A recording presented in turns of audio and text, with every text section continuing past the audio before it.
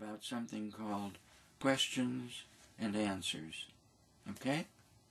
As we know, a question, well, what is a question? It's about something that you don't have the answer to. Like, if someone says to you, how much is 2 and 1,867,543,000,000, blah, blah. Well, I'd say, well, I don't know offhand, but if you wait an hour or two and give me a calculator, I'll get you the answer.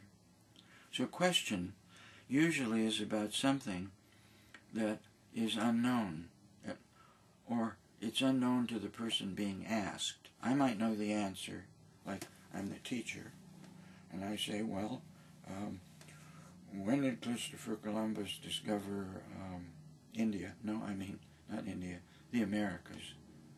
Someone says, well, I know that it may have been around 1492, but a class of children may say, I don't know.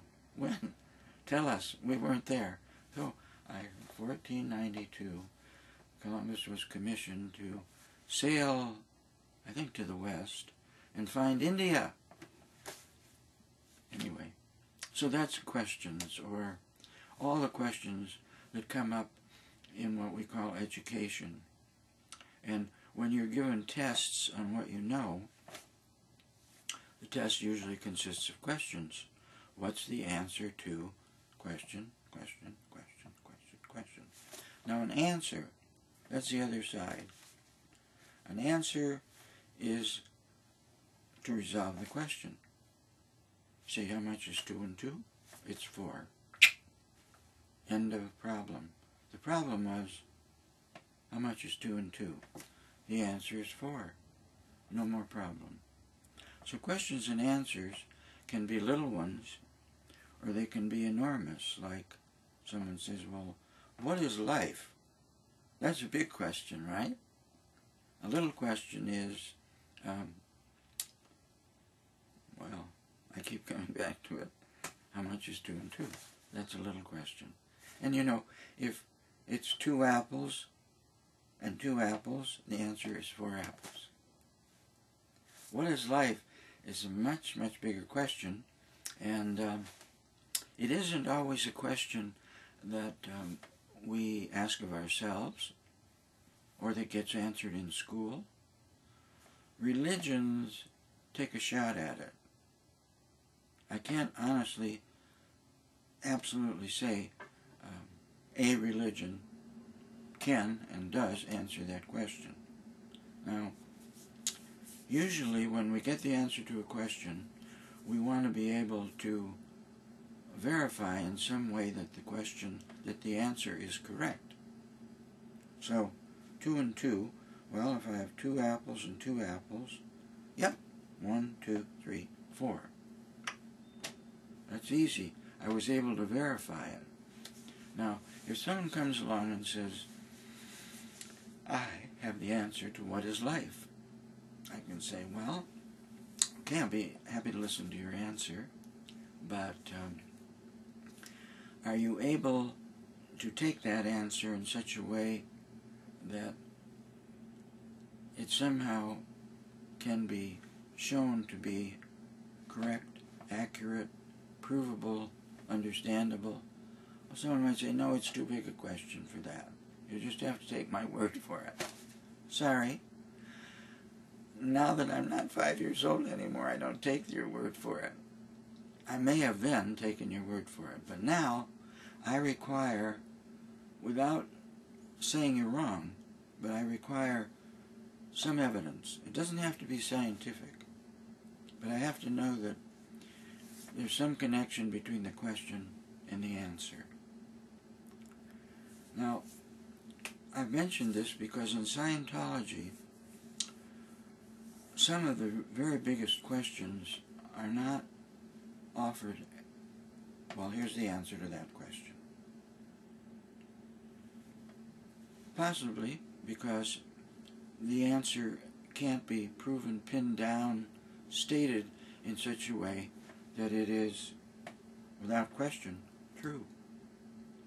Certain questions may be only answerable by a person, not an organization or a philosopher or anybody. It's easy to ask questions, but questions like, what is life? Well, if someone asks that of me, in a sense they're asking me to become thoughtful. They're asking me to become scientific. They're asking me to become a philosopher. They're asking me to become someone who is going to look deeply into the question and see what's available. Now, I'm gifted into saying now too often, so I won't say now. Now is the last time I'll say now. Okay? I'll probably say it again, but I'm going to try not to. Socrates, who was a Greek philosopher, who lived about 2,500 years ago, roughly, in a place called Athens, in a country called Greece, somewhere in Europe, he came up with this idea. And believe me, it was an idea, not necessarily provable. He said that human beings consist of something that goes beyond just being a body. That human beings have or really are something called a soul or a spirit, which is not material. It's not a physical object. It isn't? Well, no, it isn't. It's something that's capable of being aware. It's capable of understanding. It's capable of thinking. It's capable of all kinds of things, but it's not something like a stone or a rock or a piece of wood or anything. In terms of that, it's nothing. It is no thing. Well, I was always taught that I was a person, meaning a body, and that I had a soul. And that this soul or spirit was not me, it was something I had. I was really a kind of a fancy evolutionary product body called a human being. And I got this thing called a soul, and if I'm a good boy, and I behave, and I don't do things that are sinful or evil too many times, and I'm forgiven enough, then when I, the body, die, the soul that I have is going to go to a place called heaven. And there it will reside with other good souls.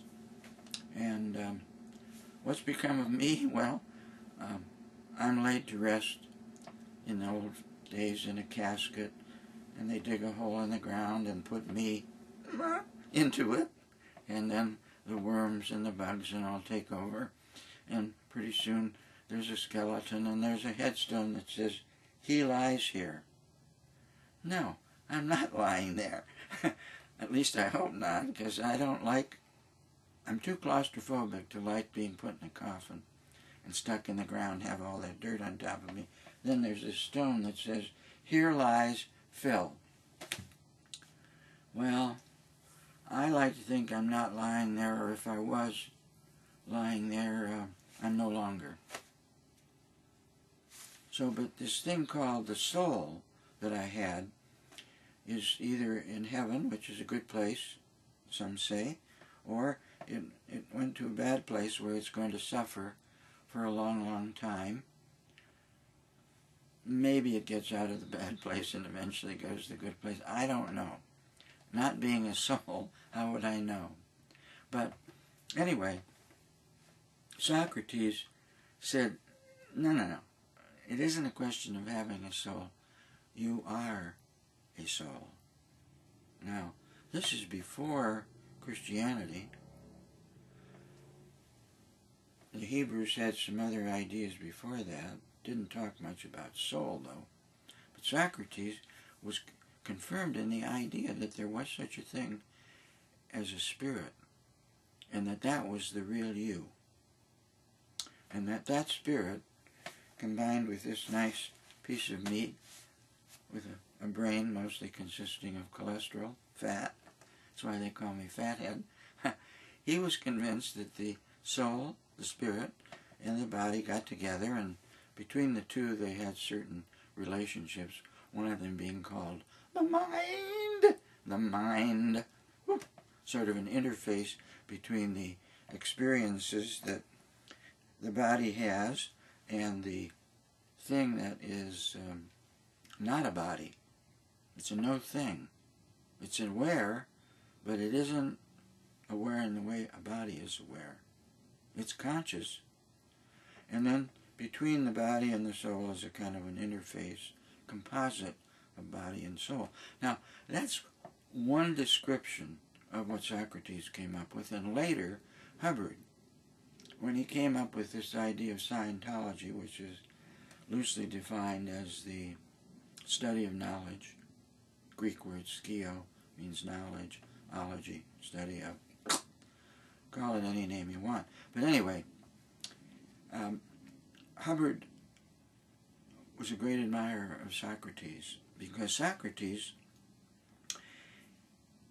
if you ever read one of his star pupils, Plato was a pupil of Socrates, and since Socrates didn't do any writing, Plato did a lot of writing, and he explained how Socrates went about attempting to prove or illustrate his ideas so that they weren't just, well, you say there's a soul.